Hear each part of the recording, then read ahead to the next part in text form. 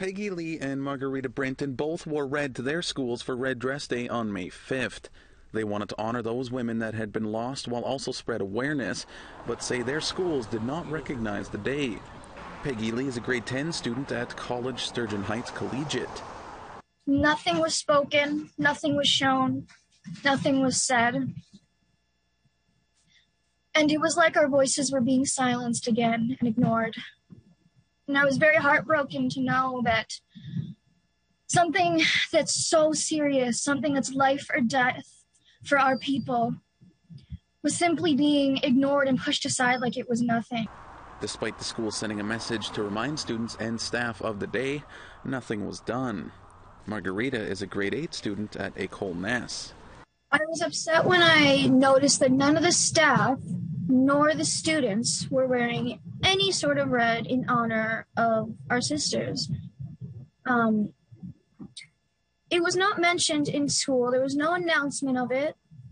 But my teacher, taking our attendance, put Cinco de Mayo on the board because it was the Day of the Dead, but didn't put MMIWG on the board. Peggy Lee says she felt hopeless by the lack of acknowledgement. It makes you feel hopeless because this is really a matter of life or death. Like, we actually die and go missing all of the time. I could be next. My sister could be next. My mother could be next. It doesn't matter to them because it's not their sisters or mothers that are going missing. It's not their life at risk. But to us, our lives are literally at risk.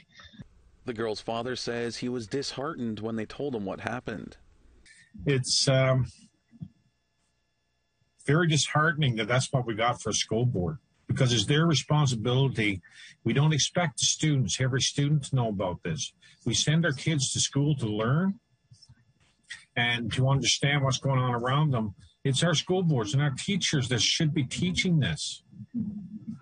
And it's never going to stop or slow down or anything unless people are aware and are outraged about it. We reached out to St. James's Assiniboia School Division, which governs both schools, and they sent the following email when asked about the situation, saying, in part, "Our school division is on its own reconciliation journey, educating our students, families, staff, and community.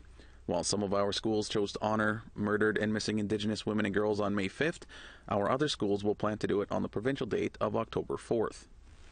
The sisters hope more education around MMIWG is needed and the schools need to get on board."